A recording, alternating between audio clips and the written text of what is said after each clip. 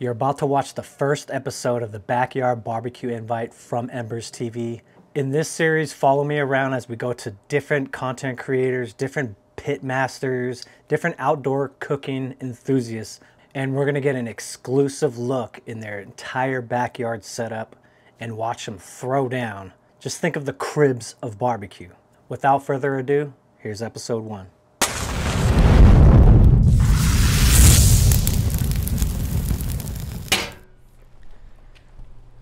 So I learned this method from my boy Al Fragoni, and a lot of people have always asked, like, how do I cook with pellets? And you throw them right in the fire.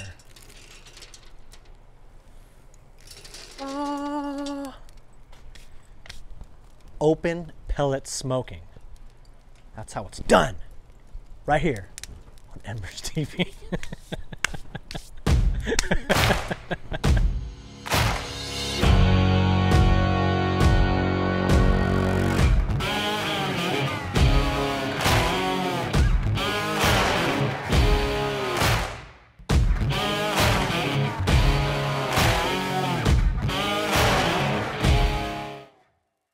Welcome to the Backyard BBQ Invite. This is the first episode and it's in my backyard. I want to give you guys a tour, but we're waiting on my boy Carlos to get here so we can cook these wings open fire style. First thing we got to do is build a fire, so let's do it. So right now we're going to start this with coals.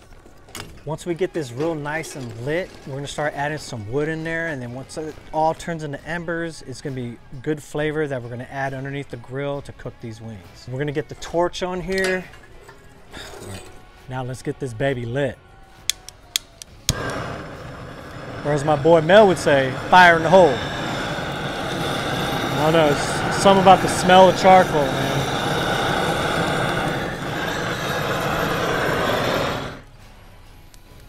That's good. I think that's a good start right there. Once these coals, you know, start turning into embers, we're gonna add some wood to it. I got some almond wood that I'm gonna throw in here once these embers are lit. Hopefully by then Carlos comes with these wings so we get them prepped and get them on the grill.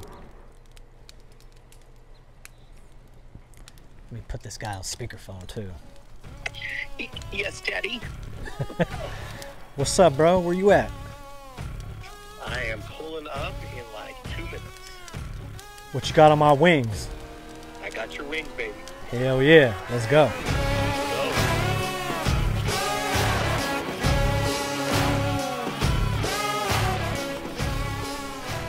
This is what they call almond wood here in California. And the way you get the flavor out of it is by slapping it. Fuck, that hurt. It's going in hot. So the reason why I stack the wood like this is just to bring in a lot of airflow. You never want to just throw it over the coals. It'll burn it, it'll get it hot, but you're not gonna get a lot of flames like this by letting that air expose underneath. You know, you get that airflow, and just like with any kind of fire, fire needs air. So having it above the coals like this is gonna help it catch fire just like the way it did, like in a matter of seconds. And it also smells good. Oh, guess who's here? The wings are here.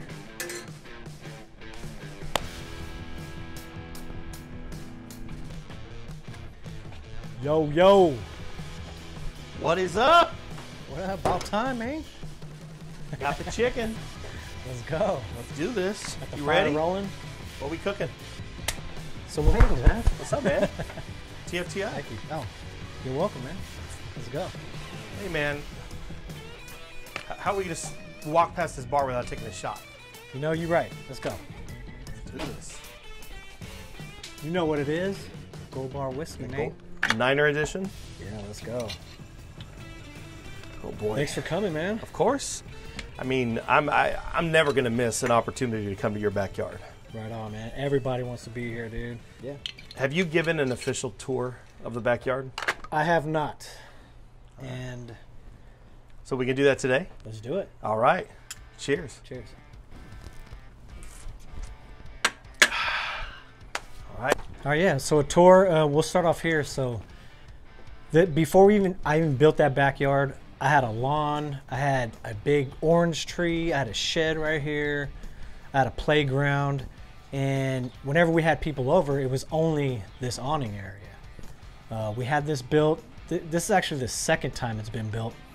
The first time it was built, it wasn't built the correct way. Yeah. So there was an inspector over there inspecting the house right behind me, because the house was getting rebuilt. While that was happening, the little bootleg awning we were getting built, they were building at the same time. So we got cited for it. As much as we loved it, we had to tear it down. So we had to do it the right way. You know, we got a contractor, we got the permits and everything. And then it's what you see now. Now it's permanently built to the house. Yeah, it was the first thing that was ever built back here. What's funny about this bar was this bar is built out of the wood from the old awning. It's perfect. Everybody was like, you need a bar. And I had all this wood from the old awning sitting over there at the side. And me and my homie one day, we tore it down, or not tore it down, but we built the plans and we used all that same wood to build this awning. Except for the top.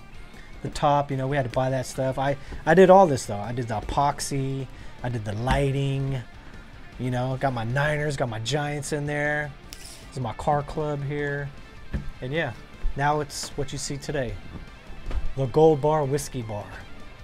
I feel like, and this is like the signature spot. Like I've been over here so many times and there's, you know, 30, 40, 50 people crammed around this bar doing It is, man. shots. It's one of the popular spots in the backyard only because this is where all the alcohol is at.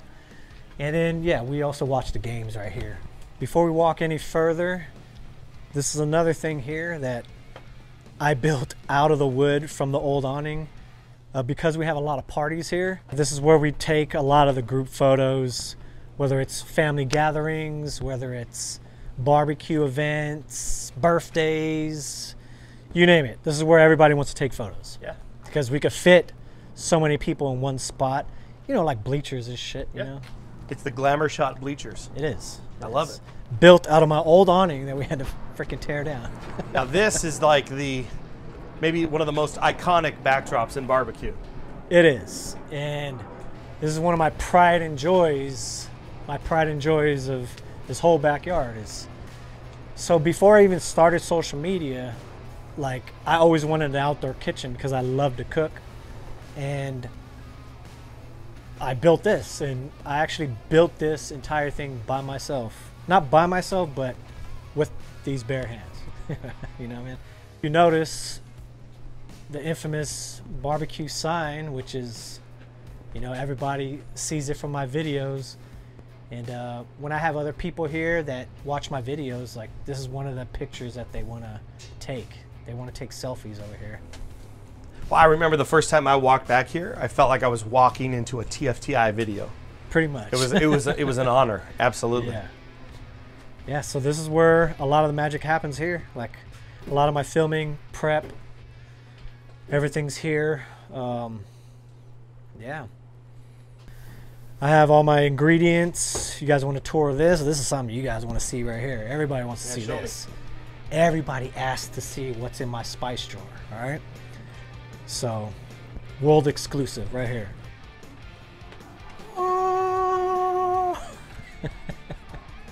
So these are all my favorite rubs that I like to use. Pretty much is what I only use. I get a lot of people to send me rubs from everywhere, or they try to send it, but you know, I can't support everybody. I support the good flavors in barbecue and what I enjoy personally, and it's all these. I mean, I do have another drawer where this is like my salt and pepper and other kind of outside of the barbecue seasoning drawer. I have all my flavored salts. I have stuff that go like seasonings that go on everything that outside of barbecue. I got hot sauces. Yeah, it's a cool drawer. A lot of people ask for like what knives I use. I don't have that many knives because I kind of, you know, I get a knife, I fall in love with it. I never want to, you know, break up with it. So I don't have too many knives, but these are my favorite knives that I use right here. few Dow Strongs, couple of custom knives. I feel like this is the one that I see most in It's the videos. one you see the most. It's one of my favorite pride and joys. It's another new one of mine. I got this while I was in Texas at the Treaty Oak event that they had Memorial Day weekend. There was people handcrafting knives on the spot, and this is probably my sharpest knife here, and it's my what do you call it, trimming knife. And you know, I keep other stuff in here. I keep all my utensils for cooking. I like to stay organized. As a content creator, I think it's real important to be organized, so I'm not fumbling around everywhere trying to find something as I'm cooking. Another important thing, or one of the most important things that I have here in my barbecue shed, is a picture of my mom. I don't have much pictures of her, but this is one of my favorite ones because she's smiling, and my mom had the brightest smile. My mom is the inspiration of, you know, everything that I do. She was the stay-at-home mom. She was the main cook. My Cajun influence is from her. She's also part Filipino, so part of my Filipino influence is from her also, which is another reason why I have this fleur-de-lis, you know, a sign of, you know, Louisiana from her.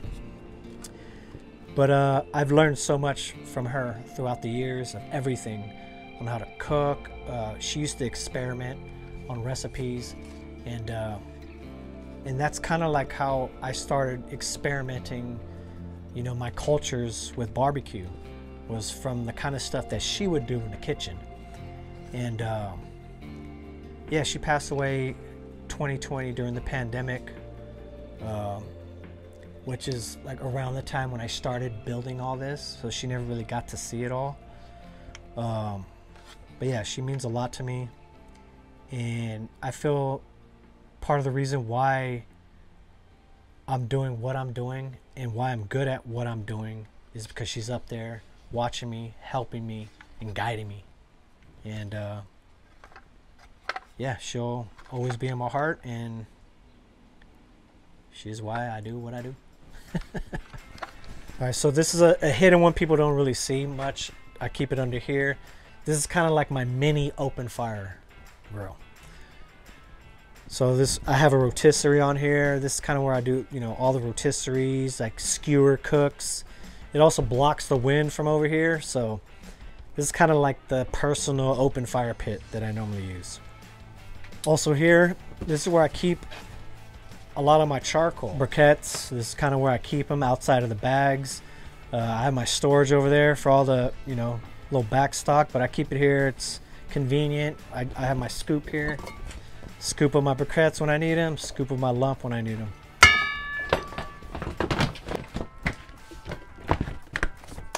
Over here, I have my blood and crypt grill. I'm just kidding. Right here, I have my gravity-fed grills. These are my two favorite grills I have here. First time I ever cooked on one was back here, and I was blown away by how well they cook. They do, man. Like, they're kind of an unsung hero of smoking. They right? are. It's one of the ones I cook on the most because it's just convenient. And I've been blown away by the level of smoke you can get out of them. You can, because you can use charcoal, you can use briquettes, you can just use wood. So you can get so much smoke out of this, you know what I mean, compared to a regular pellet smoke. Over here is where everybody wants to sit out in the sun, enjoy the barbecue. It's kind of like when we have big parties, this is where everybody wants to sit at. We can watch the games, sit here, eat, drink, smell the smoke. You know, it's a good spot to be at because you got the bigger TV. Like, I don't know if you guys noticed, but the 55-inch TV there for a lot of the games and stuff like that. We got the gazebo. It's another chill spot. It's kind of like where all the females hang out at. They sit here because it's the most comfortable. We got the gas fire pit, so no smoke's really in their face. So these are kind of like my Kamado style grills, my Acorns. One's an automatic, which is kind of like the gravity fed in a way. There's a fan built into it, so pushes the air in there so I can get as hot as I want. And then this is kind of like a regular Kamado kettle style, you know what I mean? Like, so it's all manual. Got my sign right here. But it's a cool place. This is where a lot of conversations happen. Yeah. A lot of decisions are made here. You know what I'm saying? I feel like just recently there were some conversations over a cigar and maybe whiskey right here. Does that sound right? Yeah, exactly right. Like, this is one of the coolest spots. Maybe we could have one later. Let's go. What's cool about this pit though too, I have the attachment to it so I could grill on it too. So I can do a lot of open fire cooking on here also. But in one of my favorite spots in the backyard, other than when I'm cooking, it's right here, right next to the fire, chilling. Right here, I got that angle of everybody in my backyard when I'm having a party. I can just sit here with my drink, my beer, chilling, man. Yeah. This is the spot right here. I feel like I'm king of the castle right here. King of the castle. All right, so here, this is the centerpiece of my entire backyard. One of the favorite grill I love to cook on. It's my Fuego, Texas open fire pit. Definitely a showstopper. It is. It's definitely a centerpiece. When people come over, it's one of the first things they see, like, what the fuck is this? This is one of the things where I could cook like 8 to 10 different things all at once. A lot of times when I do have parties, when I'm not doing low and slow, this is where I'm cooking everything all at once. And it's fun because people get to come over. You know, they're not just guessing what's being cooked underneath that grill, what's being cooked underneath that grill. They get to come here and they get to see what's cooked or what's being cooked. And yeah, people love it, man. Now, it's lit, so I'm assuming we're cooking on this today. Yeah, we're gonna cook the wings over open fire. Some simple, but definitely good. And we're gonna cook some wings on the smoker also. So we're gonna do one with a Filipino recipe, and then we're also gonna do one in a Cajun recipe. Two of my big influences, two of my heritage and where I'm from. I can't freaking wait. Let's go. Yeah. Let's do it.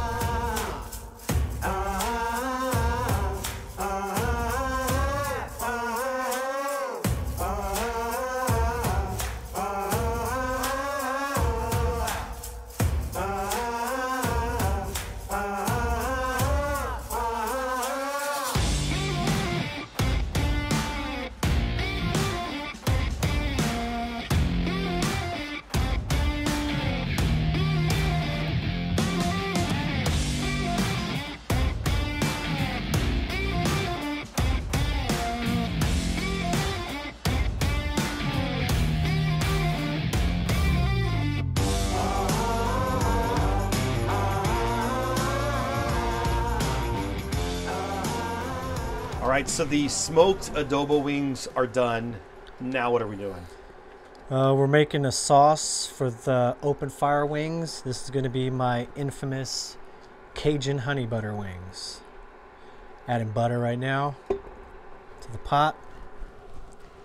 Now I feel like every time you've made these wings and I've seen them on social media, I get pissed off because they look so freaking good. So I'm really excited that I get to eat these today. As you should be. Yeah, absolutely. So my father is Filipino. He was born in the Philippines. He was in the Navy for 14 years. He met my mom when he was stationed out in Louisiana, I think. And my mother, she's from Louisiana. She's also part Filipino, part Cajun. And yeah, my mom was a stay-at-home mom, big cook. A lot of the Cajun stuff I learned was from her, and the Filipino stuff was from my dad. So many of your dishes, they're not traditional, right? You're really going to your roots and kind of telling a story. Yeah. You know, when did you start? Like, when did you decide, like, I'm gonna upload my first TikTok? And was it a TikTok video, or did you start on Instagram? Like, what was your journey? I think I started both around the same time. Late 2020 was when I started the page, like December 2020, but I didn't start posting until January 2021. And yeah, like I wasn't even planning on posting any barbecue stuff, any videos or anything like that. It was my girlfriend. She would always send me TikToks of people, food creators, and their videos. And, you know, I kind of thought it was dumb. Like, I don't see myself posting any, you know, stuff like that, you know. But, you know, after a while, she started sending me more and more. my friends started to catch on with that conversation, and then they started convincing me like, you should start posting your stuff because they eat my stuff all the time, you know. And then finally I was like, you know what, fuck it, I'm gonna start posting videos. I started doing it from my phone. Yeah, and then from then on, it like I think my first viral video was some chimichurri wings, and it was all recorded off my phone. And that kind of blew up, and yeah, it just been skyrocketing since. So then, you know, you start your account, and immediately was it like TFTI BBQ, TFTI? You knew that that was what you were going to call yourself, or how did that name come to be? So years ago, like before the page, like just on my personal page, like I heard the acronym, you know, TFTI. And to me, I thought it was the funniest thing, you know, thanks for the invite, you know. And I was the type of guy that just played it out, you know, like every time somebody was like posting a video or a picture, like it could have been like my friend sitting on a toilet, like, and then I was like, TFTI, dude, thanks for the invite, you know. And you're still that guy, because every time, even when like we invite you somewhere, you're like TFTI. Yeah, I mean, I think it's funny, you know. I'm glad you do. But yeah, and then you know, like, so I was the guy playing it out. I was posting pictures of just food, you know, like just regular people, like, you know, just posting a picture of their food, right, or barbecue. And then I had friends and family that would give me the TFTI, like, TFTI, why wasn't I invited, you know, type of thing. And so when it was down to come up with a name for my barbecue page, that was the first thing that popped in my head was TFTI, like, thanks for the invite. So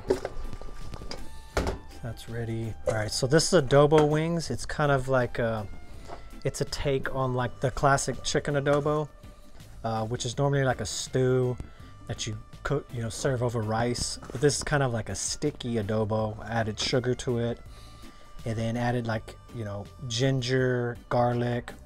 It's soy sauce, vinegar based, and with some bay leaves. And it's a real simple one, garnished it with some crispy garlic and green onions. This is Cajun honey butter, which is like a homemade Cajun seasoning with butter, garlic, and Mike's hot honey, or you could just use regular honey. But so this is sweet and spicy. This is kind of like, you know, salty, vinegary, savory. So Filipino, Cajun Filipino. I can't wait. So someone wants to make these wings. Where do they find the recipe? They're all over my social media. I have videos for them on Facebook, Instagram, TikTok, and even on YouTube. So I made some chicken adobo wings, your guys' favorite. It's for you guys. And then here for you, baby, some Cajun honey butter wings and some adobo wings. You're welcome. Oh, all right. There you go. Do Let me know you what have you think. is there a preferred order of what I eat first? Whatever you want, man. Whatever I want. This one looks amazing. So this is our Cajun honey butter wing. Yes. Closer to me, baby. Try it. Oh my god. It's delicious. Oh my god. Now try the adobo ones. Adobo. The smell is amazing.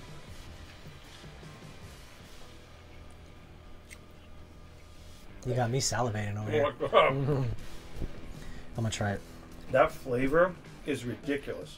It's not.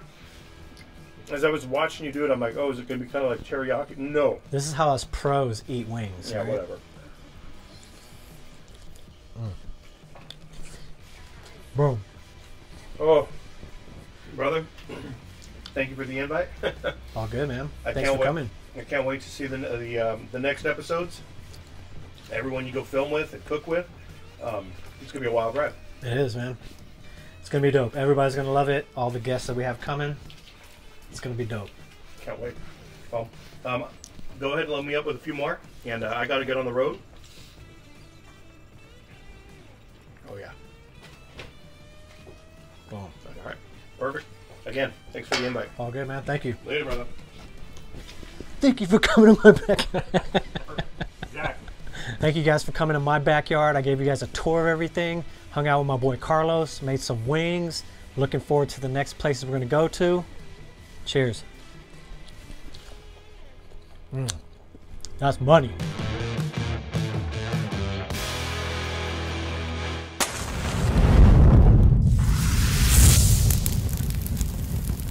If you want to see more, please subscribe to Embers TV, www.embers.tv.